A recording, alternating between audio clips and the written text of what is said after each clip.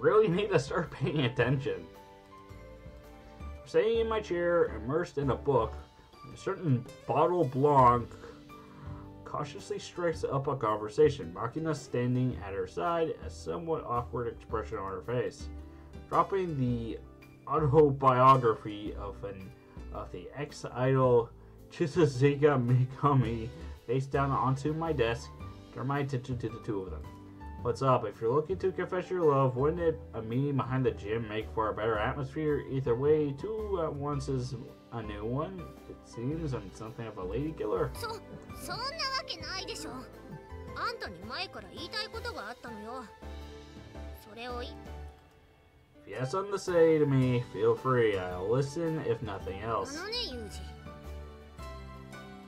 絡みにくいのよ。何やただものじゃない感じがするのよね。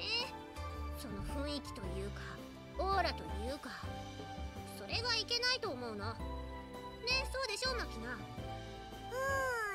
私はそうは。そこで、私たちはいい方法を考えたのよね。ふふん。これはちょっとすごいわよ。Since entering this school, I've been consciously trying to act like an average student. Apparently, my efforts haven't been that successful. I might be wearing sheep's clothing, but I guess the scent of a wolf can't be distinguished so easily. Disguised so easily. What's this nice plan of yours? I hope it doesn't involve dressing me up in a skirt and dragging me into the bathroom for girl talk. I can probably still squeeze into a size 8, but I have had enough of that for one lifetime. そんな気持ち悪いことするわけないでしょ。つまり、私がマキナにチルチルと呼ばれているように。And also, I like the girls did not pick out that I was dressed up as a girl, because in his childhood assassination days, he was forced to dress up as his sister in order to kill people. I say that's fucked up. Being dressed up as your presumed dead sister to kill people.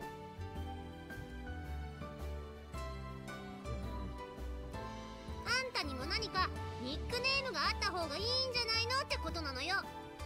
A nickname usually. ニックネーム。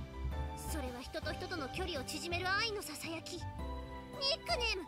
それは凝縮された言葉に込められた他人を思いやる気持ち。Well, I have a nickname before. Well, two of them, actually. But I reject those, and I like to keep my Japanese names, which is Tatsuya, Asao, and Aoi. Those are the three names I've been given by the Japanese community to use, and I'm keeping them.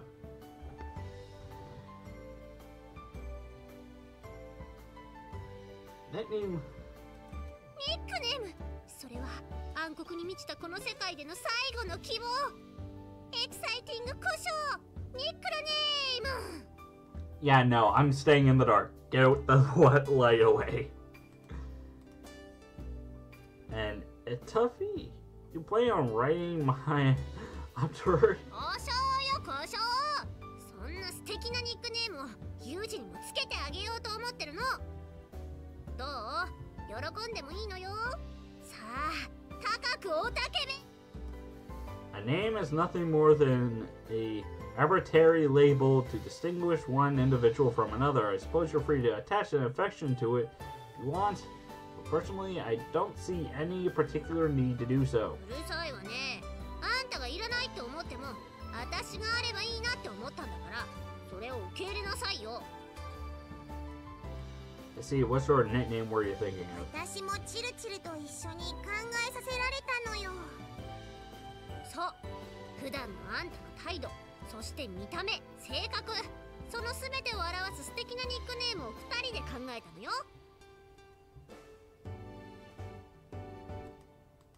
Well, go ahead and say it, I'll hear you out. その名も近寄りがたい人。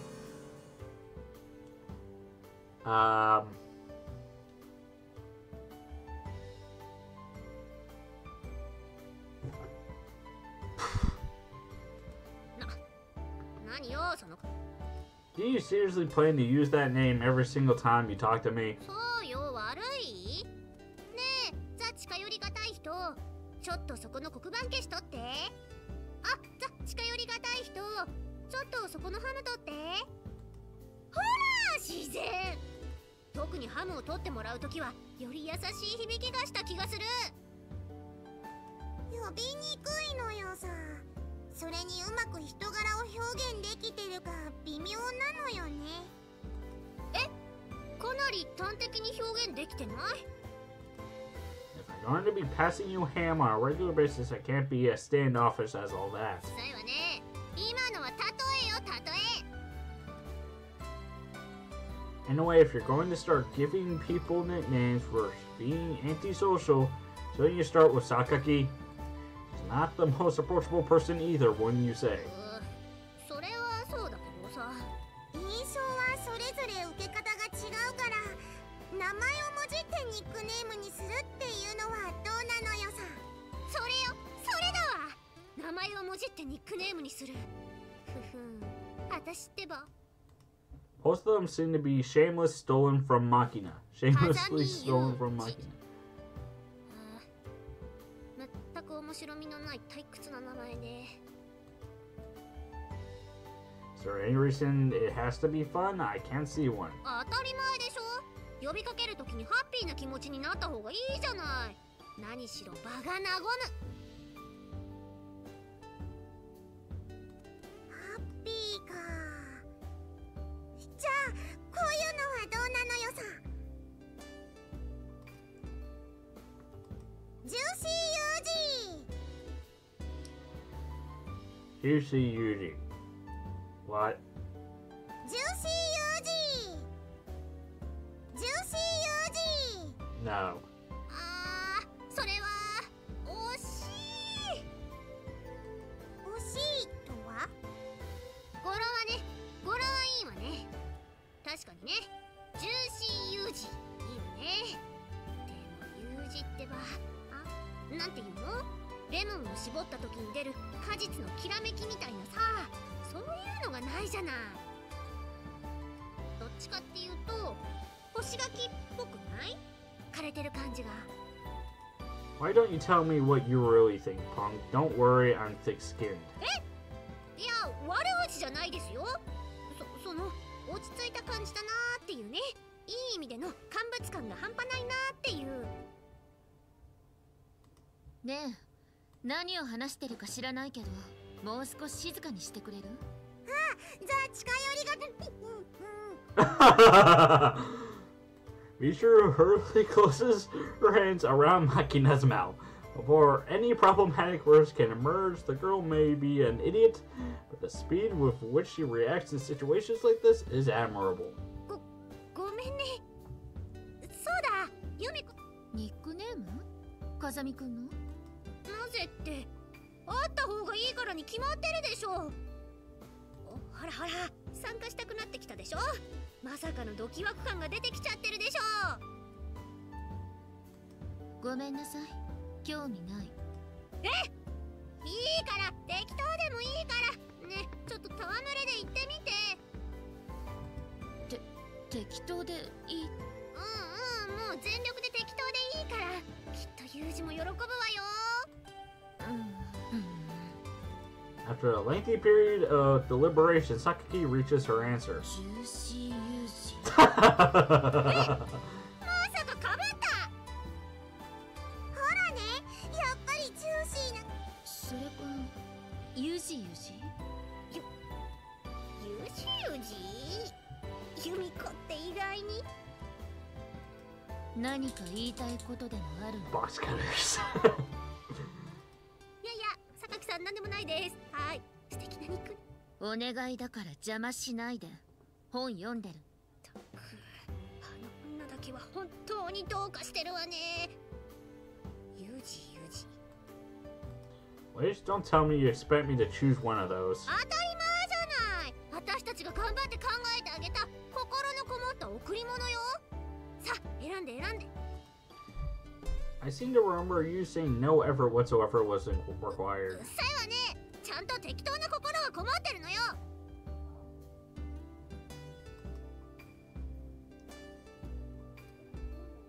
Yuji Yuji. Alright, out of those I say Yuji Yuji. ユジユジを選ぶとはさすがね。じゃあ呼んであげるわ。ユジユジ。 To be honest, I think I'd rather be addressed as a number. なんでよ。いいじゃない。素敵じゃない。いいな。素敵よな、その名前。私だって欲しいぐらいよ。 Jealous, are you? In that case, allow me to give you a nickname as well. いや、私はほら、もうチルチルっていう素敵な名前があるしさ。 More nicknames the merrier, in my opinion. Back me up here, Makina. 他にもあっても楽しいのよさ。ユジユジの言う通り。 Alright, first off, let's see if we can come up with anything based off your appearance. そんなにまじまじと見ないでよ。 I decided from this day forth you are dirty blonde. ちょっとそれひどくない？これでも綺麗に染まるように努力してるっていうのに、それただの悪口。 It's not slender. It's an adjective description of your appearance. Listen up, dirty blonde. When you confer a nickname on someone, it's only natural to expect the same treatment in return. I suggest you remember that. That said, I'm a man of mercy. If you dislike the name that much, I suppose I could give you another. 他のにしてください。 Alright, then I'll transform the name Michiru. 変化させて。 Michiru. Hold up. 微妙すぎる。不愉快な感じはしないけど、尋常じゃないほどのしっくりこない感。 Michiru. だけど、名前から文字を取ってるだけに否定できない。 Where did the T come in? なんという絶妙にダメなニックネームなの。こんなに複雑な気持ちになったの初めて。 Okay, Makina, make sure everyone knows to call Michiru Mitcher from now on. Again, where did the T come from? わかったのよさ。じゃあね、みっちゃん、ユジユジ。ユジユジ。 Oh, got nothing on you, Michiru. お二方が解明されたというのは本当でしょうか。マキちゃんから。解明なんてしてないわよ。ニックネームよ、ニックネーム。私はてっきり名前を変えないといけないほどの何かをやらかしてしまったのではないかとほとほと心配いたしました。 Sachi, my friend, now that you have the truth of the matter, I'm sorry you're longing for your own. I'm sure you're longing for your own nickname. If you're not, or I will provide you. はい、ありがとうございます。 You are now Satcher. やめて。そうやって安易にニックネームを増やしていくのはやめ。では私、今日からサッチャーとして生きていくこと、ここに誓わせていただきます。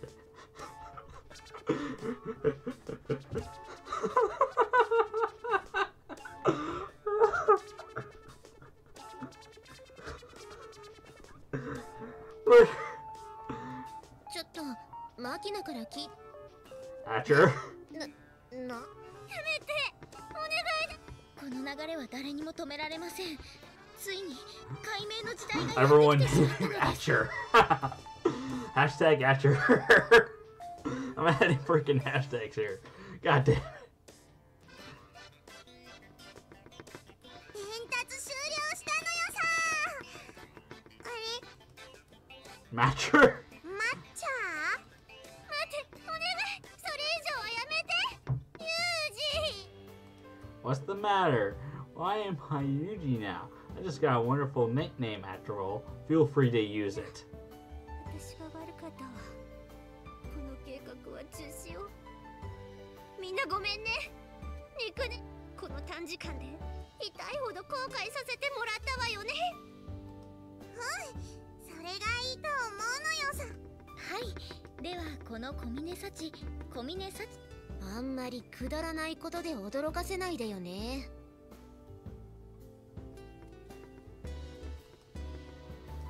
Hey, chin up. I thought it was a pretty good idea, but your standards at least. さい。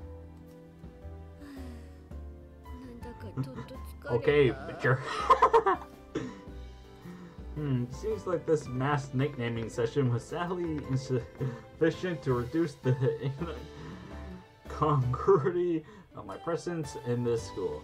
From now on, I think I need to make a little more effort to blend in. Oh, it's the printer! Alright then, I'll be going now.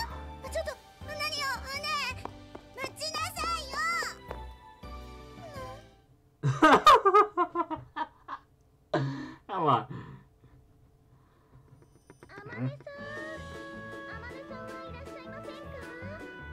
I'm concerned because of the music. I arrive at the third floor, I find an unusual scene waiting for me. Sachi's wandering around shouting out Amen's name.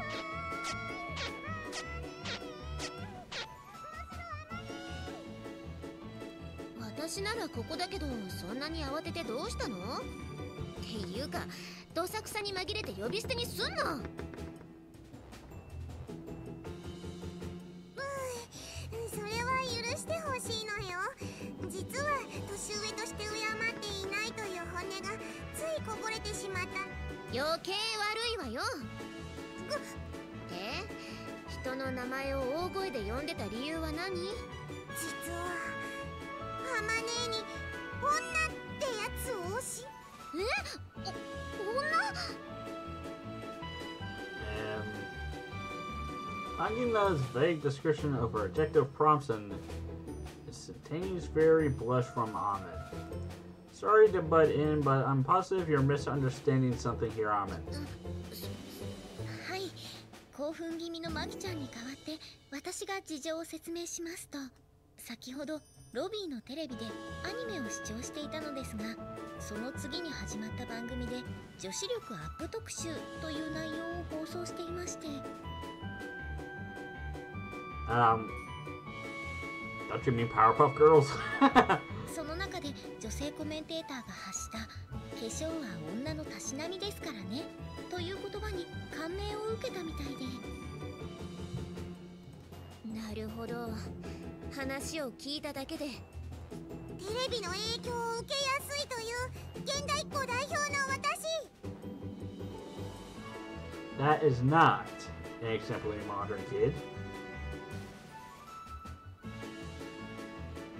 By the way, impressive work as always, Class Strip. I consist in identifying reports. ありがとうございます。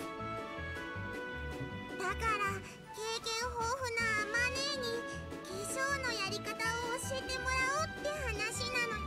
私もお化粧に関してはあまり自信がありませんので、ここはぜひあまねさんのお力を借りたいと。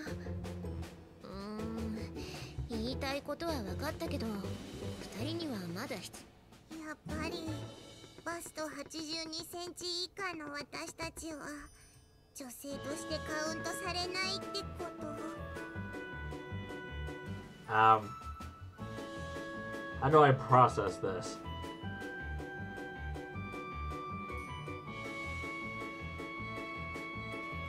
いや、そういうわけじゃなくて、化粧はもともと見せたくないものを隠すためにすることが多いからさ。まあね、目の下のクマとかそばかす、肌荒れとかそういうお肌のトラブルは女の子の天敵だから。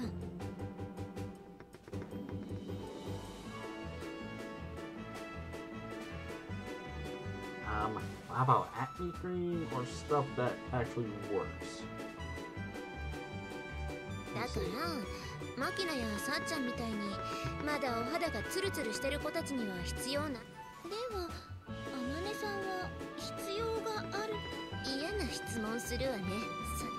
すみません。でもその通り、私はたまに肌が荒れちゃったりするからファンデーションをのせたりリップを使ったりしてるもの。Really, if you're using cosmetics frequently, it's not particularly noticeable. そりゃしてないように見えるように気を使ってますから。Is there a need to worry about that? だってユージ、化粧してる女の子ってあまり好きじゃないでしょ。Well, I'm not a fan of women who plaster it on, no. だから気を使ってるんじゃない。I see. comes to manipulating the complexion, I'm more familiar with face paint for camouflage purposes, but there are clearly some fairly large differences. でも私たちだってもう何年かしたら必要になってくるかもし。それはそうだけど。とにかく私は今化粧がやってみたいのよさ。私からもお願いします、あまねさん。Sachi bows deeply in earnest supplication. Amin hesitates for a moment, thinking the matter over with an uncomfortable expression on her face. そこまで頼まれたらしょうがないか。本当け？後になって後悔し。いいわよ。もともと嫌だったわけじゃなかったし。よーし、アマネへの承諾ゲットなのよさ。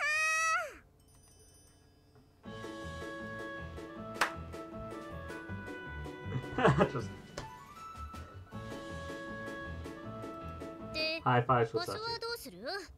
人数いるとあまねの部屋じゃ厳しそうだし、ここって何街角で美人を見かけ Where た did 時に she come こうしてる from? のよ。別に今日の私は普通よ。 Or any less of an airhead. Apparently, where did you come from? 別に覗いてみたら楽しそうだったから出てきたわけ。なんていうか、相変わらずわかりやすいわね。わかりやすくなんてないわよ。複雑よ。いいから私も混ぜなさいよ。わかったわよ。一応この中じゃ一番うまい自信はあるし、この際まとめて面倒を見てあげるわよ。さすがアマネ、ビッチの日本代表なのよさ。 Number one ranked life. あんた、本当に人から物を教わろうって気があるの？往々にしてすっごく嘘くさいけど、どうせやるって決めたんだから。あのね、あまね、あの由美子がこういう催しにさ。思わないから。さっちゃん、お願いね。はい、お任せください。 Uh-oh. It's been a few minutes since Sachi accepted Amin's request. Saki stands before my eyes with a resigned expression on her face, her hands bound behind her back. で、どうして私は小峰さんに拉致された？唐突だけど、みんなに化粧を教えることになったから、榊さんも道連れにしようと思って。道連れって？まあまあ、榊さんもこの機会に覚えておいて損はないと思うわよ。それはどういう意味？榊さん、最近お肌が荒れることが多いでしょう。どうしてそのこと？よく夜更かししてるみたいだし、ジャンクフードも好きみたいだからね。男の子の転校生もやってきたことだし、今のうちに覚えておくと便利よ。分かった。Ami delivers her advice among with a wink or two. Before long, Saki responds with a small つま nod. り、孤高のユニコーン榊も一人の女。そういうことですね。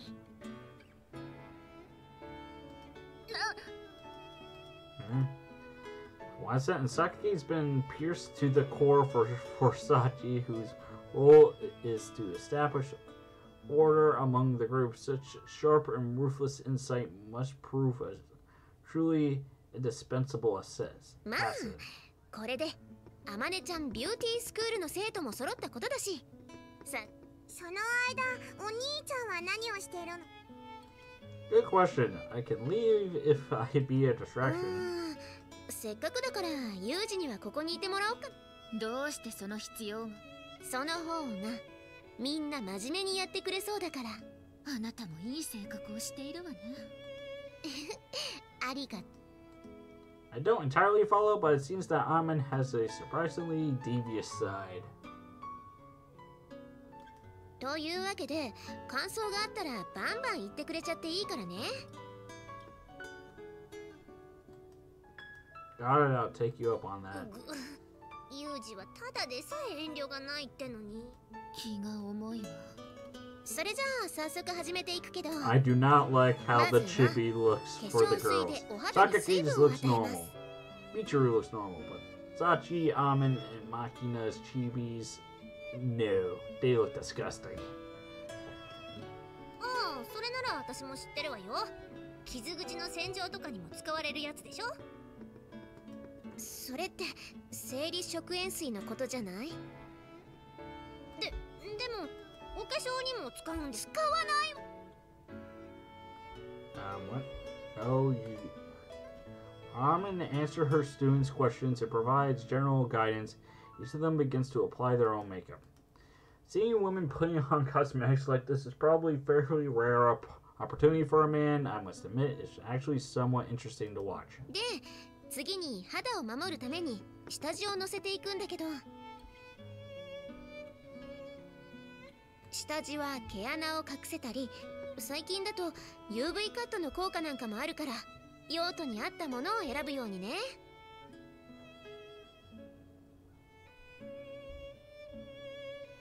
ここで余談なのだけれど、アマニーが使ってる化粧下地はとても美味しそうな匂いがする。だからって食べようとしたらダメだよ。ひっひっひ。実はもうWe should really do something about the infantile habit this girl has, putting anything and everything in her mouth repeatedly before she ends up poisoning herself. Sort of like the Dragon Maid girl thing. I don't remember what the show was. All I know, there's a lowly dragon that eats anything that comes across her path. で、その後に薄くファンデを塗っていくとこうなります。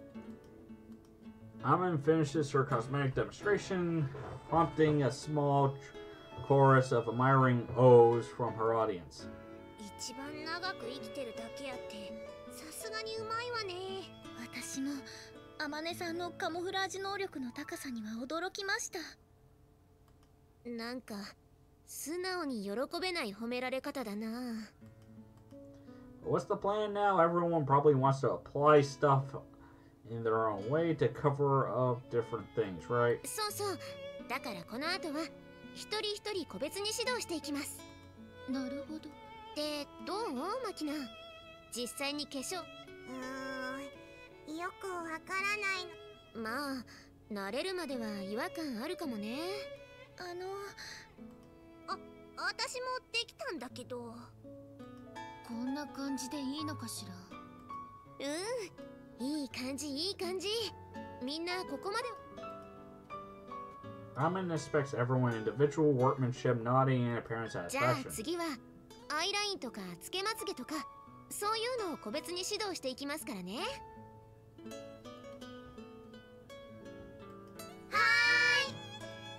Somehow it really has turned into a pretty respectable little classroom.